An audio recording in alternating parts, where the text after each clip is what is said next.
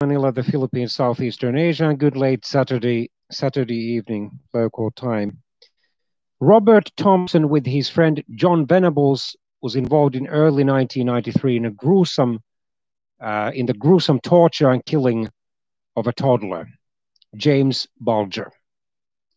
And what especially made this gruesome was that the killers were only in their early teens, so they were technically children themselves. So what happened? Robert Thompson was born in August 1982 and committed the murder with John Venables on February the 12th, 1993, aged 10. James Bulger was only 2. The methods of murder included beating with bricks, stones, and a piece of metal. The murder took place in Liverpool, Merseyside, England, United Kingdom. And Robert Thompson was released on lifelong license in June 2001. James Bulger, who had been born in March 1990, disappeared on February the 12th, 1993, from the New Strand shopping centre, Bhutto, while accompanying his mother. His mutilated body was found on a railway line in nearby Walton on February the 14th. On February the 20th, 1993, Thompson and Venables were charged with the abduction and murder. Thompson and Venables were found guilty of the murder of Bulger in November 1993, making them the modern English and perhaps British history's youngest convicted murderers. They were sentenced to custody until they reached adulthood, initially until the age of 18, and were released on lifelong license in June 2001. The case has prompted widespread debate on the issue of how to handle young offenders when they are sentenced or released from custody. In March 2010, Venables was returned to prison for an unspecified violation of the terms of his license of release. In July 2010, he pleaded guilty to charges of downloading and distributing child pornography and was given a sentence of 2 years imprisonment. A closed circuit TV did catch the start of the process that led to the murder of Bulger, because Thompson and Venables were shown casually observing children, apparently selecting a target. The boys were unauthorizedly absent from school or playing truant. In North America, for example, this would be called skipping. Here in the Philippines, cutting classes. They actually were regular truants or skippers of lessons. Throughout the day, Thompson and Venables were seen stealing various items, including sweets, a troll dog, some batteries, and a can of blue paint, some of which were found at the murder scene. Later, it was found out or revealed by one of the boys that they were planning to find a child to abduct, lead him to the busy road alongside the mall, and push him into the path of oncoming traffic. That same afternoon, James Bulger, often called Jamie by the press, from nearby Kirkby, went with his mother Denise to the New Strand shopping centre. While inside a butcher's shop at around 3:40 p.m., Denise realized that James had disappeared. He had been left at the door of the shop while she placed an order and was spotted by Thompson and Venables. They approached him and spoke to him before taking him by the hand and leading him out of the precinct. This moment was captured on a CCTV camera recording time-stamped at 15:42 or 3:42 p.m. I remember seeing that footage on either the Canadian Broadcasting Corporation, which is Canada's public sector broadcasting company, or on the Canadian television CTV, which is a Canadian private sector broadcasting company. The boys took Bulger on a 4-kilometer walk across Liverpool, leading him to the Leeds and Liverpool Canal, where he was dropped on his head and suffered injuries to his face. The boys joked about pushing Bulger into the canal. During the walk across Liverpool, the boys were seen by 38 people.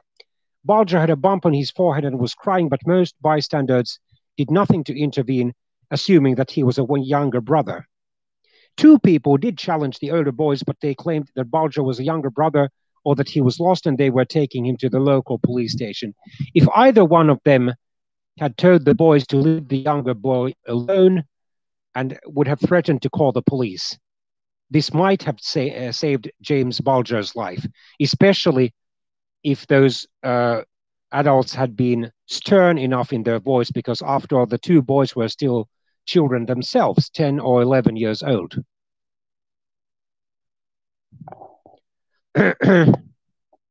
Of course, I mean, asking the children to show their identity papers might have helped, or then asking who their parents were, or where their parents lived, or if they could reveal their parents' telephone numbers. All of that could have helped, or where their parents were working.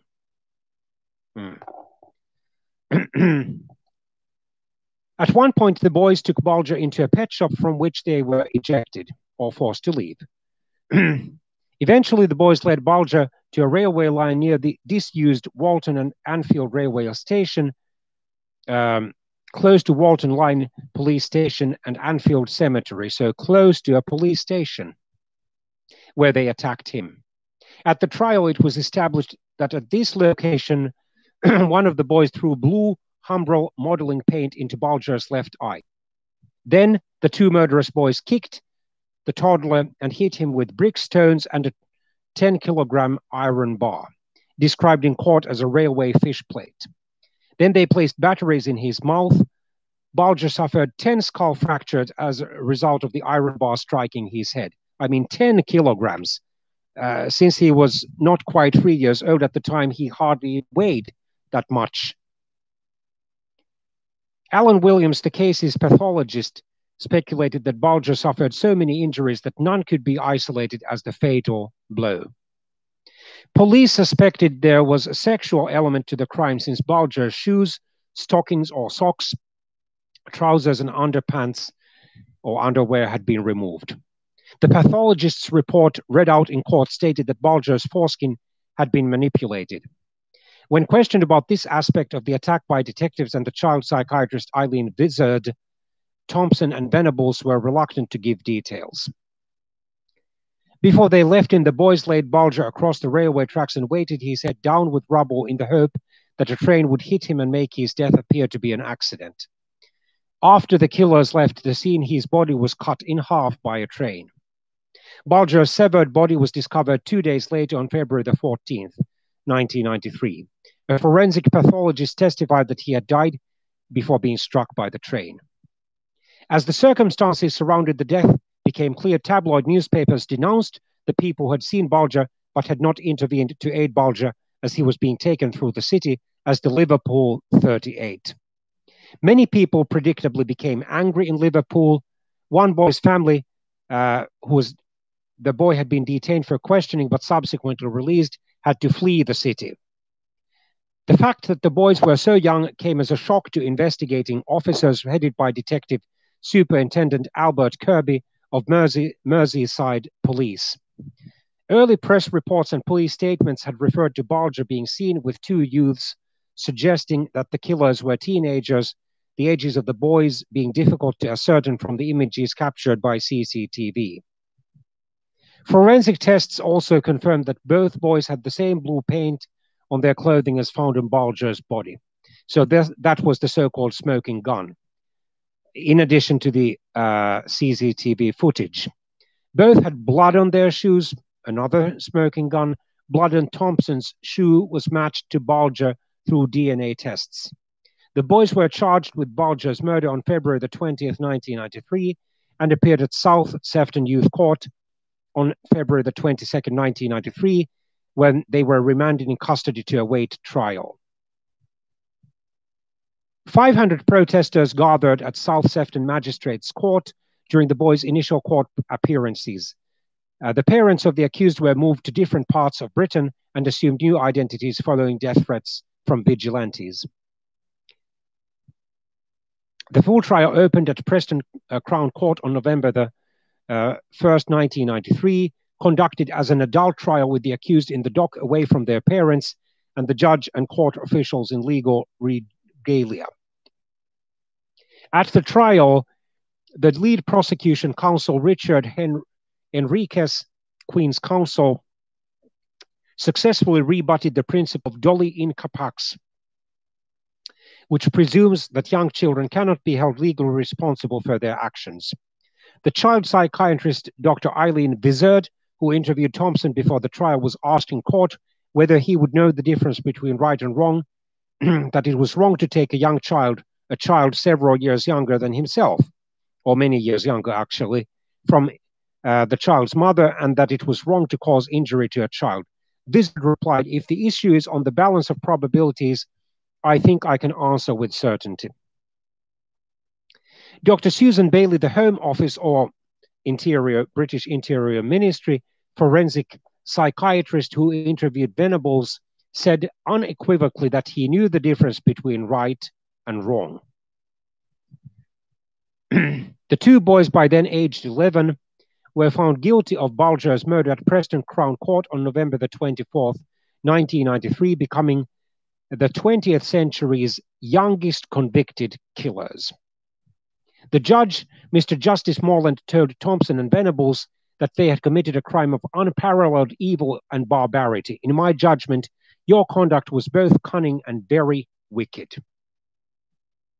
Shortly after the trial, Lord Taylor of Gosforth, the Lord Chief Justice, ordered that the two boys should serve a minimum of 10 years, which would have made them eligible for release in February 2003 at the age of 20. The case led to public anguish and concern at moral decay in Britain. In 1999, lawyers for Thompson and Venables appealed to the European Court of Human Rights. The boys' trial had not been impartial since they were too young to follow proceedings and understand an adult court.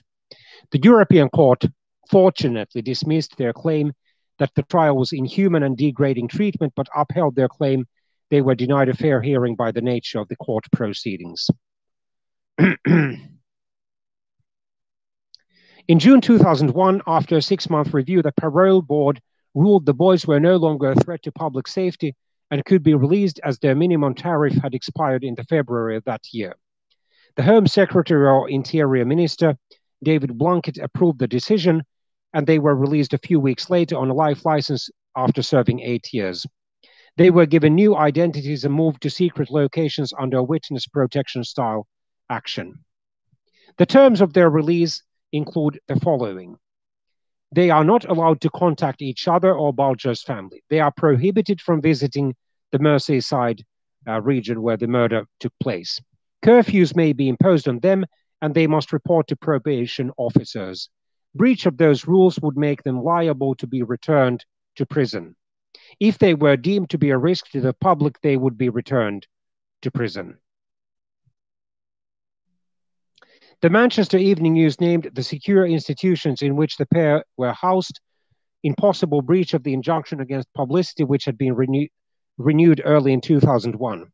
In December 2001, the paper was fined £30,000 for contempt of court and ordered to pay costs of £120,000.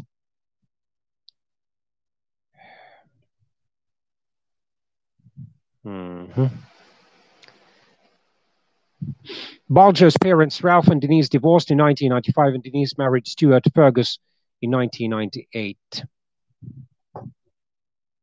In April 2010, a 19-year-old man from the Isle of Man was given a 3-month suspended prison sentence for claiming in a Facebook message that one of his former work colleagues was Robert Thompson.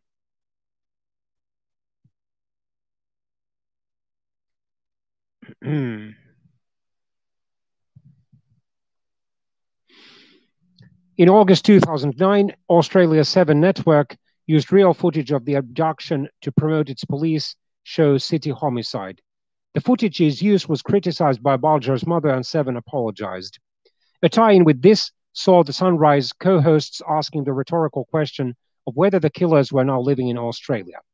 When the question was answered later that August, they used 1 minute and 7 seconds to relate the Australian government's 2-line denial that they had been settled in Australia. A Hollyoaks storyline set to begin in December 2009 was axed after the show gave Bulger's mother, Denise Fergus, a special screening. The storyline was to feature Loretta Jones and her friend Chrissy, who had been given new identities before arriving in the village after being convicted of murdering a child at the age of 12.